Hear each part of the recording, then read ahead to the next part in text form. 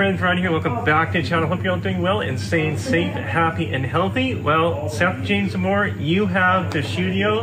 I got an entire back room full of beautiful shoes. So winter chicken dinner over here, and we're over at Gord's Game. It's that most wonderful time of the year, as it says on the shirt. And old St. Nick is coming in a couple of weeks, and what better time to talk about a few stocking stuffer ideas for runners. So Gord's going to kind of explain some of the products and nice little display of all the kind of good stuff here that all of us runners like to have in our back pocket for when we're trying to recover. And there's some nut butters and all kinds of good stuff here, some stuff to keep you visible at night. So I'm going to turn this over to Gord, and Gord's going to talk to you guys about all the good things on Christmas that you can open up on that big magical day. Gord, take it away. Welcome to the back room of Gord's Running Store, and we've set up a few stocking stuffer ideas for you, as Ryan has mentioned.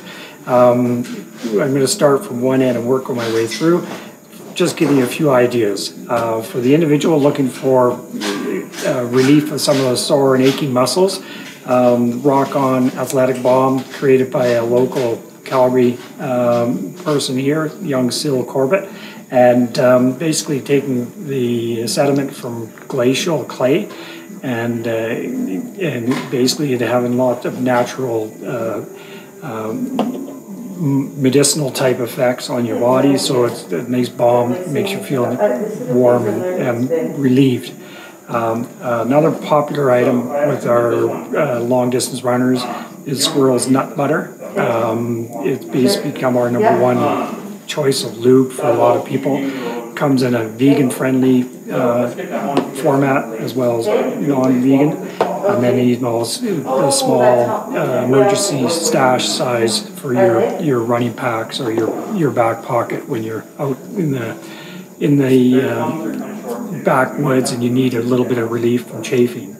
Hands can be a tricky thing for people. We have the lightweight gloves. This one starts off as a glove, but you find, okay, it's got a little bit colder than you need. Out of the back end of there's a little pocket in here that a little mitt will come out, and it's surprising, this waterproof wind barrier, how much it'll hold the warmth in, and your fingers will actually help keep each other warm. So it's surprisingly, for a very thin glove, it does do a good job and give your hands warm. If you're like me and get cold hands easily, then you default to the mitt right away. We find the Nofel mitt is probably one of our go-to extreme weather as far as going -20 type temperatures to keep your hands nice and warm. So that's always a popular one with people. For the head, I find a lot of runners rarely go too many seasons before they find out about this product called a buff. Or a neck tube type thing. You can wear it in a number of different ways as far as the styles and uses. It is a SPF 50, so it has a sun protection factor, so you can use it not just only in the winter as your synthetic layer around you. You can use it to sun protect you from that perspective.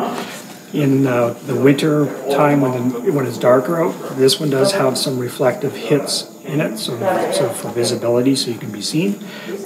This one is unique that it's got the regular buff material on the exterior, but then they have the polar fleece cozy feeling on the inside, so it's basically more of a winter season one that gives you a little bit more there.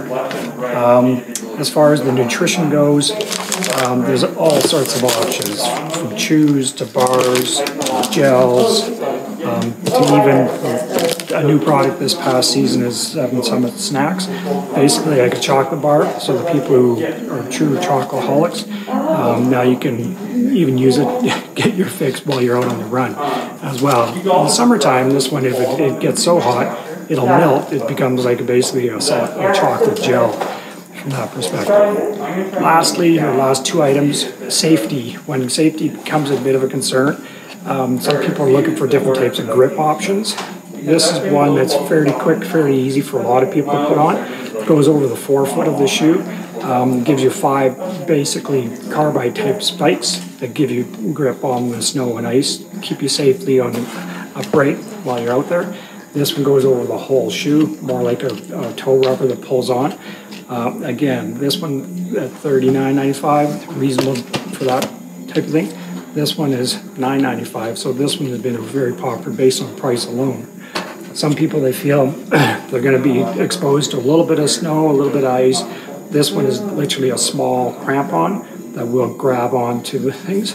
The thing is, with the crampons, it does elevate you a little higher off the ground, so it may make you a little less stable, whereas the other two, you do have a much lower profile and a little bit more secure as far as staying upright. Lastly, lights. To be seen, the popular item over the last couple of seasons is the light up vest. It's a rechargeable, so you don't have to use batteries with it all the time. This one also has a sternum light that'll go up to, I believe, 200 lumens as far as, so it's still a fairly bright headlamp type thing, but comes off your sternum. So a very functional type safety feature. This one is an armband, rechargeable. See if we can turn it on, give you a little bit of a show. Different options, turn it off. And again, rechargeable, so a lot of people like that. Another one people like is a Lumen. It's a clip-on magnetic clip, so very bright. Sorry, I didn't mean to do that to you. But you got a few options, you even get the flashing one on there. The flashing light does show up with the people driving out there. It tends to alert people, okay, something's happened over there, let's give that flashing light a little bit more space. And then lastly, in your neighborhood or whatever, if you're stuck in just can't decide, you can always default to a gift card. Most stores will be able to load a little amount or a big amount, whatever you choose, and then you let your runner or fitness addict go in and decide for themselves what they might like and do. And one thing I've almost forgot to add was socks. No runner is disappointed when they see another pair of socks. Reminds me as a kid, my brothers and I, we could hardly wait to get all the unwrapping done at Christmas time, so we can quickly go downstairs and play with all of our new socks. A lot of times, the big thing with the winter running socks, and a lot of people do like low socks. Unfortunately, the lower socks doesn't really do much for that little gap of skin between your sock top and the bottom of your pants or your tights. So a lot of times people go to a slightly longer sock, this one being a quarter. This is another quarter. This one, yes, it's gloves for your toes. Basically very popular with the trail running gang. Keeps the friction from not building up too badly between the toes. Slightly longer, more 4-inch crew type socks. Definitely keeping the Achilles well taken care of. This one obviously a high vis type color from Swiftwick. And then always popular, the Darn Tough brand with us. The Darn Tough, we like it, as well as the Wigwam. Both of them are lifetime guarantees, so it's like a no-brainer when if you wear a whole terracine, you bring that pair of socks back to the retailer, and they replace them, no questions asked. Again, can't be complete without a pair of socks in your stocking. Thanks. Have a good night or a good day, and we'll see you soon out the pathway.